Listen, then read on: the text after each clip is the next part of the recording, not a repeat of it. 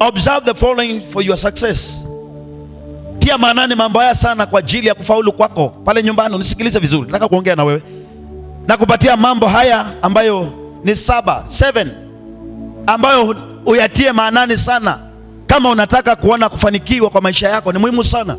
Ni mambo ya aina gani? Na nimeyatoa kwa ujumbe huu. Vile Roho Mungu amenionyesha the content of this message to your life. That is what I want to bring it to your life, because I want you to understand why is this message coming to your life. What are you supposed to do in order to succeed? Number 1, you must work hard to change your current situation. Fanya bidii kubadilisha hiyo hali ulio nayo kwa nyumba yako. Hiyo hali ambayo uko nayo lazima ufanye bidii kuitoa. Bidii yako itabadilisha. Inaweza kuwa ni hali imekuzoea kutulia hapo, ni hali iliyo mbaya, ama hali iliyokuwekea kiwango. Kuna watu wanaishi maisha ambayo wamewekewa kipimo cha hapo, hawezi kupita hiyo hali. Kama ni gari moja, hawezi kununua gari nyingine. Kama ni ploti moja, hawezi kujenga ploti nyingine. Kama ni shamba moja, hawezi kuwa na shamba nyingine. Kama ni nguo moja, kununua nyingine ni lazima andike barua ya kwamba mwezi huu silipi wafanyikazi, ninaenda kununua nguo. Bwana anataka kuona ukiwa zaidi ya vile ulivyo. Anataka kuona ukiwa umebadilika. Why do you have to work hard to change your situation? Number 1, overlook what you have to admire. Overlook what you have already to admire what you don't have. Ukumbuke ya kwamba hiyo kitu uko nacho kuna kingine una. Na hutapata kujua hadi utakapofunika kile uko nacho na kukisahau, ndio macho yako yaanze kutazamia zile vitu hauna kwako. If you don't do that, you are going to remain the same, no change in your life. The moment you want to change your life, first you have to forget what you have to get more. Praise the name of the Lord Jesus. Avoid being lazy to win seasons. Avoid being lazy to win seasons. Kuna majira, kuna nyakati. If you want to win this situation where we are now, you must work hard. You must work hard. Kuna mtu alikuwa anafanya biashara ya kuuza maguo, lakini alipojua ya kwamba sasa maguo haiendi zaidi kwa sababu iko na point of contact ya ugonjwa wa COVID-19, wamebadilisha sasa, wengine wanauza matunda. They did not rest and say tutangojea mpaka hii ipite. No, walibadilisha hiyo wakaingia kwa season ile imekuja. You have to work hard to win seasons. That's what I mean. You tried something, it's not working, change to another one. Before you get to the third change, you are going to get the correct one for your life. Praise the name of the Lord Jesus. Don't compare yourself only with the people of your standard of life. Wacha kujilinganisha na watu wale wa kiwango chako pekee. Angalia wale wako juu zaidi ndio uende juu. Angalia mtu ambaye ako mbele yako, wacha wifu. Alilia akiwa kando ya barabara, akapiga kelele, hana macho. Walio na macho akamzuia, wataki afike huko. Akasema no, nitapigana mpaka mwenye kupeana macho anisikie. Nasema leo katika jina la Yesu Kristo, wewe ambao unataka kuinuka kwa biashara, labda hata wengine wako mbele yako hawataki kukuona huko, lakini tia bidii mpaka siku moja wakute supermarket yako ikiwa karibu na wao, na watajua kuna Mungu ambaye ana uwezo huo, katika jina la Yesu Kristo, in the name of the Lord Jesus. Praise the name of the Lord. Don't compare yourself with the people of your same standard. But Bwana sifiwe. Number 2, be more concerned on the things of heaven to attract the heavenly operations over your lives. Weka mawazo yako sana kwa mambo ya mbinguni, ili kakufungulie njia ya kupata faida ukiwa ulimwengu huu. Kama mbingu la Mungu alitakubaliana na wewe, ulimwengu huu utakukataa. Baraka za ulimwengu hautapata. Lakini ukija kupata anga ya mbinguni kikubaliana na wewe, baraka zitakuja kwako, ushindi utakuja kwako, mafanikio itakupata tu, hata ukiwa kwa dunia hii iliyo na upinzani mwingi sana. Lakini mbingu la Mungu likisema ndio, dunia itatii, kwa sababu anga ya Mungu iko juu anga zingine zote, katika jina la Yesu Kristo. Pigia Bwana Yesu makofi mengi. Control your language to speak more about God. Control your language. Sometimes people are failing because of the language they use. The language they use, it fights them. It kills their destinies. Lugha zile wanatumia zingine zinaua hatima za watu. mafanikio inafunchika. Your language must attract the kingdom of God. Your language of this world. Lugha yako ikaweze kuvutia bingu la Mungu. Make your mind concerned to meditate the word of God. Akili yako iweze kuwa very concerned about meditating the word of God. Meditating. Now I'm preaching to you right now. You are listening to me. You must sit down and go through the passage. Read, understand. What does this has to do with me? Meditate about this message, about your life, because it is being directed to you as a person to bring help, to change the nature of your understanding, to change the nature of your life. When I say nature, the nature of this person was to live in blindness. But when Jesus came, he changed that nature. Akampatia hali ingine ambayo ilikuwa imeondolewa kwake. Kuna mambo ambayo imetolewa kwako na inatakikana kuregeshwa. Kuna vitu ambazo unastahili kuwa nazo na siko sasa. Ulikuwa tajiri, leo wewe ni maskini. Na vile mashida iliingia, pesa zako labda zimekuliwa na magonjwa na mandawa. And today I'm speaking to you. Use the language of the Lord to change the nature of your life. The nature. Crucify your body from misuse of the devil and use it to serve God. Crucify your body.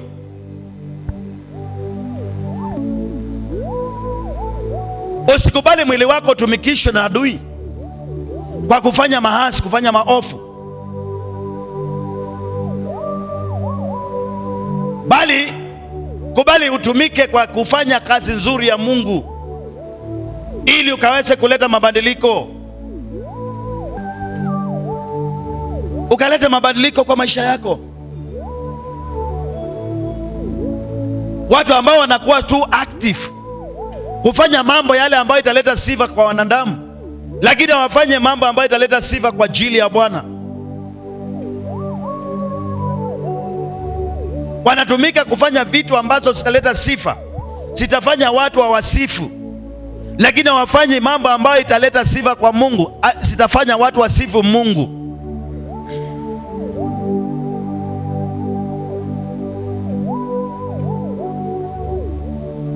Naongea na wewe.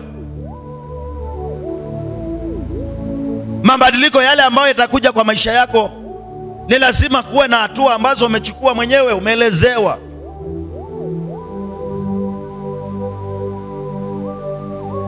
Kile unafanya na mikono yako, unapotaka faida sije kwako, jiulize, je, nimefanya nini pia kupeleka faida hii kwa Mungu?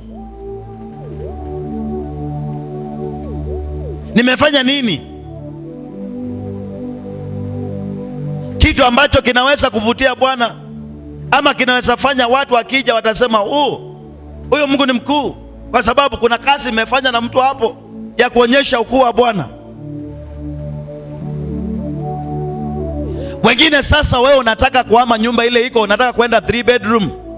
Na pasa yako amepatiwa onyo na landlord wa kanisa. Wachana hata na kanisa, pasa yako mwenyewe amepatiwa onyo na landlord ahame nyumba, anakaa maana hana uwezo wa kulipa. The person who is taking care of your spirit, the person who is protecting you from all those calamities and epidemics. What are you doing to attract God, to make God happy? What are you doing to make people know there's God in heaven? Ignore your opposition and your enemy. Number 3. Who's adui yako?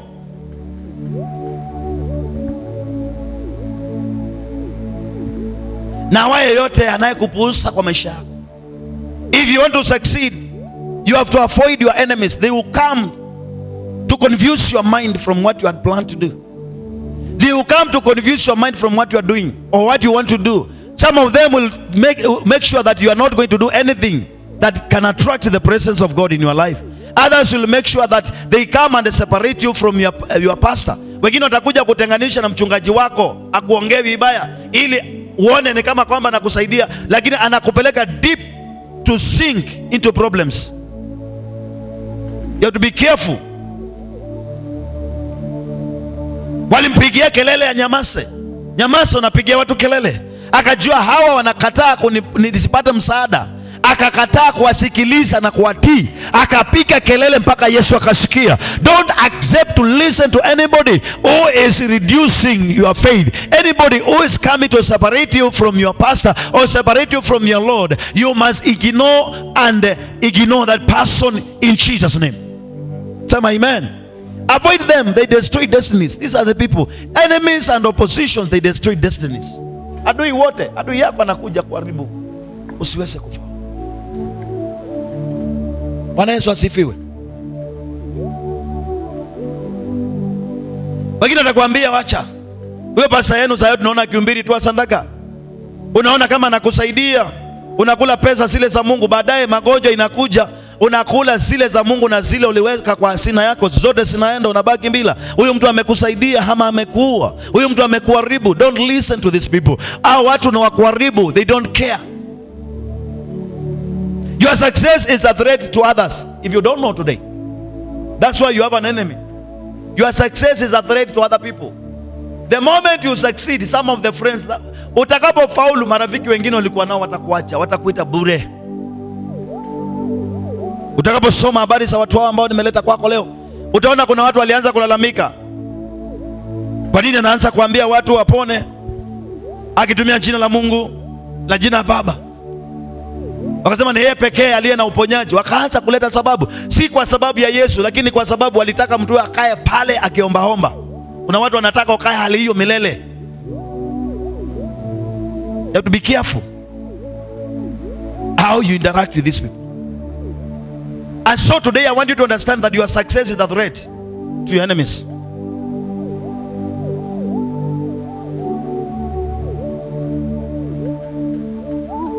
A threat to your enemies.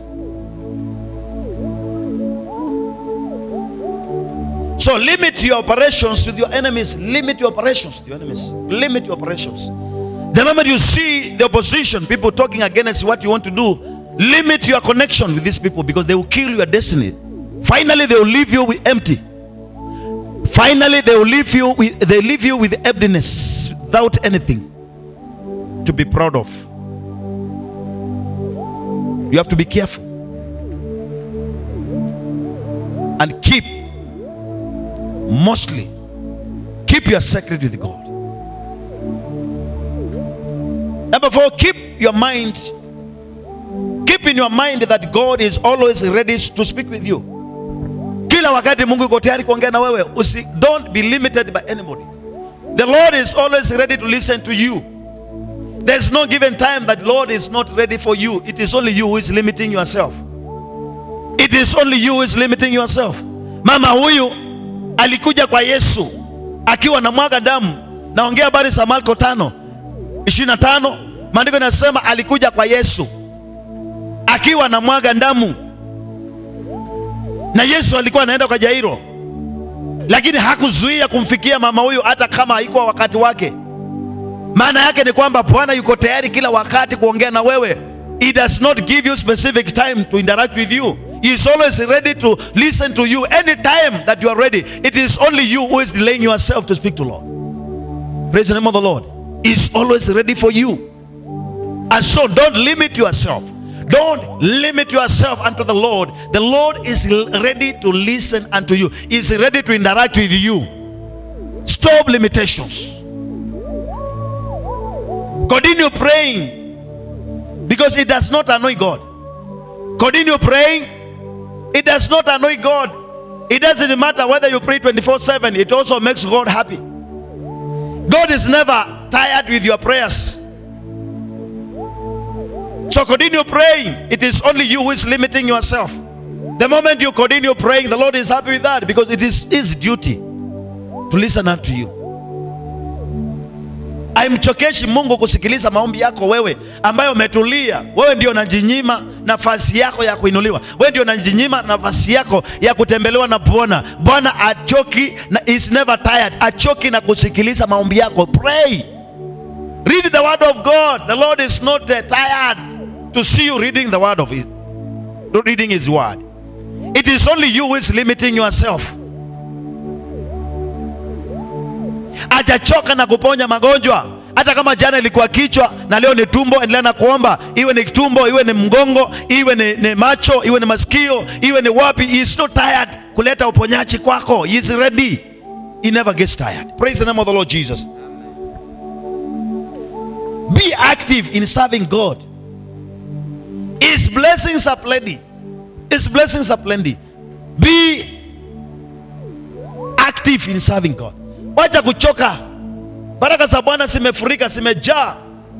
Hauwezi kumaliza. Hata ukichukua saa hiyo ziko tu. Ziko. Hata ukichukua asubuhi, after an hour, another one. You can take as many as you want because they are plenty, they are full. I'm talking to you, pale nyumbani. Don't limit yourself before the Lord. Don't be tired. Be active in serving God. The blessings of God are plenty. They are full. There's nobody can take. Hautaenda kwa Mungu akwambia Amerika imechukua baraka zote, ngojea tutengeneze. Hautaenda Sudani, Mungu akwambie ngojea kwanza jioni. Siko zimejaa. Zimejaa. Zimejaa. Asiishi. Wewe ndiye unayejizuia. Bwana asifiwe. What you lack, God has it for you. Don't despair. Kile unakosa Mungu ako nacho. Oja kwanza kutulia na kuvunjika moyo na kwanza kuona kama iwezekani. Hicho kitu hauna kiko na Mungu, ako nayo. Enda kwa Mungu. Go to the Lord, is going to give you. He has it for you.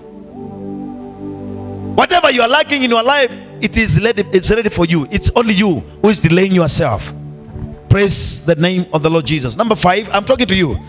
Increase your faith to see God. Ongezea imani yako kuona Mungu. Imani inafanya uone Mungu zaidi. Kwa nini uongezee imani? Your faith will bring tremendous change in your life. Imani yako italeta mabadiliko makubwa sana kwa maisha yako. Mabadiliko makubwa. Imani.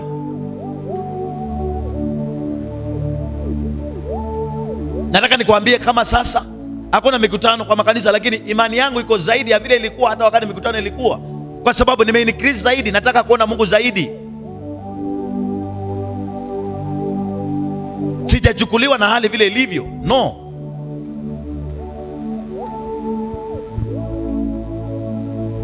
Faith pleases God. Imani inafurahisha Mungu. If you want to make God happy, you must increase your faith. What is faith?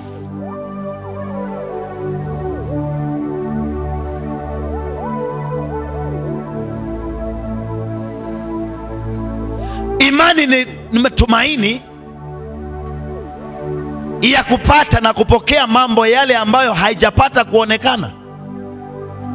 The things that you hoped for, they are not even being seen. But you have the confidence of achieving them in your life. You are praying for, you are sick, but already you can see healing in your life. It has not even yet happened, but you know that I'm coming out of that. That is where the Lord comes to bring healing. That is the road to your healing. Praise the name of the Lord Jesus.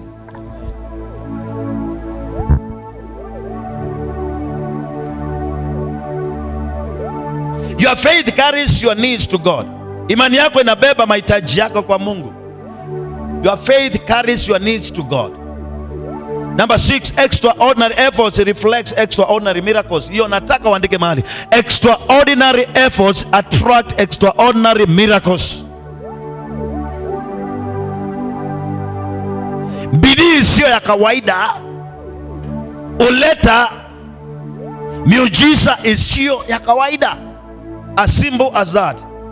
Bidii isiyo ya kawaida uleta miujiza isiyo ya kawaida. Au working hard brings surprise in a Christian life. Surprise. Some of the miracles that people speak about, you cannot believe them.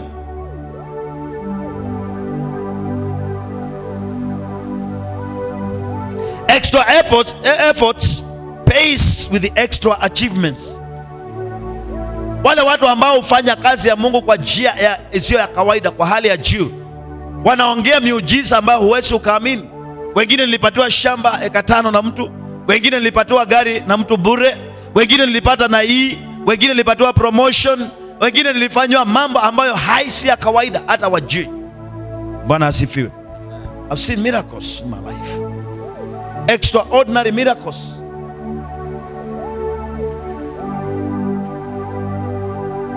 I'm talking to someone who can be able to understand all this, because the Lord is coming to do something in your life. And the final one, avoid shame if you want to bring change into your life. Ondoa aibu kwa maisha yako ukimtumikia Mungu. Kama unataka kuleta mabadiliko, ondoa aibu. Alipiga kelele, watu wote wakageuka wamwangalie, nani wanatupigia kelele? Akasema hata munichekelee ama munidharau, nitapiga kelele, sitaona aibu. Na hapo ndipo alipata macho yake, akaondoka akiwa mzima kwa jina la Yesu Kristo. Alipanda juu ya faa, hawakuona aibu akitoboa. Kila mmoja alikuwa anaangalia kelele ni ya nini inaofanyika juu, mtu akiteremsha ni nani huyu, lakini hakuona aibu. Hapo ndipo mtu huyu aliondoka akiwa mzima. Roho ya uwete ikamwondokea. Bwana asifiwe. Avoid shame when you are doing the work of God. Doesn't matter if it is dancing, dance for the Lord. Wacha kuangalia watu. Doesn't matter what do they say. You know why you are doing it. Don't listen to the oppressors, listen to proposers. Oh, don't listen to oppressors, listen to proposers. Usisikilize wale wanaokugandamiza, lakini wasikilize na wapatie nafasi wale wanaokuelekeza. Ambaye amekukuta umekwama anakuambia, "Aya, umefika hapo. Wacha toka hapo. Kuna njia nyingine hapa ambayo unaweza ukapitia ukafika kule unaenda." Lakini wale oppressors akikuta kwamba kuna kaukuta, atajenga hiyo kuta iwe kubwa hata usione kama unaweza pita hapo. Nasema leo kwa jina la Yesu, usisikilize wale wanaogandamiza, sikiliza wale ambao wanakuelekeza kwa ushindi katika jina la Yesu. Pigia Bwana Yesu makofi mengi. That is the life of success. So don't listen to oppressors, listen to proposers.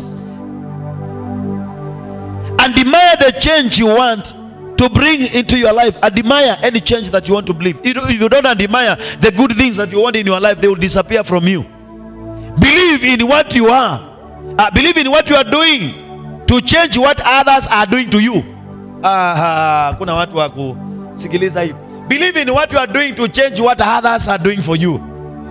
Bwana asifiwe. Amini kile unafanya ndio badilishe kile unafanywa na wengine. Kuna wengine wanataka kubomoa, we amini vile unajenga. Kubomoa kwao watabaki nayo, wewe utazidi kujenga katika jina la Yesu. Wengine wanakuzuia, wachana kuangalia kuzuia kwao, angalia kutembea na kuinuliwa kwako, na utawaacha hapo na kuzuia kwao. Watabaki wakiimba nyimbo zao, lakini wewe umefenya kwa sababu you believe in what you are doing in Jesus name. Pigia Bwana Yesu makofi mengi. I say, and I want to repeat again, don't listen to your oppressors, but listen to your proposers in your life, and you shall remain to be victorious in Jesus' name. Pigia Bwana Yesu makofi mengi. Lord, I thank you because you are mighty in the name of the Lord. Pale nyumbani nataka kuomba na wewe sasa, napoenda kutamatisha sasa. Inua mikono yako hapo nyumbani, funga macho yako naye nisikiliza. Na wewe unayenitazama mahali popote ulipo, hata kwa YouTube, ukipatana na ujumbe huu, ujue ya kwamba umehesabika kwa maombi haya na maisha yako haitakuwa ya kawaida. I want to pray with you. Wengine wenu naona ni wagonjwa, wengine naona kwamba watoto wao ni wagonjwa, wengine naona kwamba wamekosa tumaini, wengine naona biashara zao sasa zimeenda chini kabisa, wengine wana mambo tofauti ambayo inawakumba katika maisha yao. Leo nataka kuomba na wewe. Wengine wanaota ndoto hata mbaya, kila usiku ukilala haupati usingizi. Unaota ukikimbizwa na wanyama, unaota ukikula nyama, unaota ukipitia njia ambazo sio sawa. Ni wewe ambaye nataka kuomba na wewe siku ya leo. Kama utaamini ujumbe huu na utaamini, basi maombi haya ninayoenda kuomba na wewe inaenda kukutoa kwenye hiyo hali katika jina la Yesu. Funga macho yako, nataka kuomba na wewe. Nataka urudie maombi haya. Sema, Bwana Yesu, nisamehe dhambi zangu na makosa yangu yote. Kuanzia siku ya leo ninakimbilia kwako ili nikapate msaada wangu. Niandike majina yangu kwenye kitabu chako cha uzima wa milele. Nimekataa shetani na kazi yake yote na mizigo yake yote. Na kuanzia siku ya leo, Yesu Kristo mwana wa Mungu, njoo sasa unitangulie, unilinde na unitetee. Sema amen. Baba, katika jina la Yesu nakushukuru ni kwa ajili ya msikilizaji na mtazamaji ambaye nanitazama katika runinga yake, wote ambao wananipata katika kipindi hiki kwa YouTube na kule kwa Facebook na sehemu zozote zile ambazo wanaweza kupatana nami. Baba, ninawaombea kila moja katika jina la Yesu. Wale walio wagonjwa ninalaani magonjwa iwaondokee, walio na kisirani na laani kile kisirani kiwaondokee katika jina la Yesu Kristo. Ninavunja hiyo milima waliowekewa mbele, yote naiweka sambarale katika jina la Bwana. Ninaharibu kisirani kilichowekwa juu yao kuanzia siku ya leo katika jina la Yesu. Naachilia upenyo, naachilia ukombozi, naachilia kuinuliwa, naachilia uponyaji, naachilia ushindi katika jina la Yesu. Receive it in Jesus name. You are free, total deliverance in Jesus name. Sema amen. Basi kuanzia leo endelea na kukiri kwamba umekombolewa, endelea na kukiri kwamba umeokoka, endelea na kukiri kwamba wewe uko huru na uko mzima, na maisha yako kuanzia leo itakuwa na tofauti katika jina la Yesu. Pigia Bwana Yesu makofi mengi.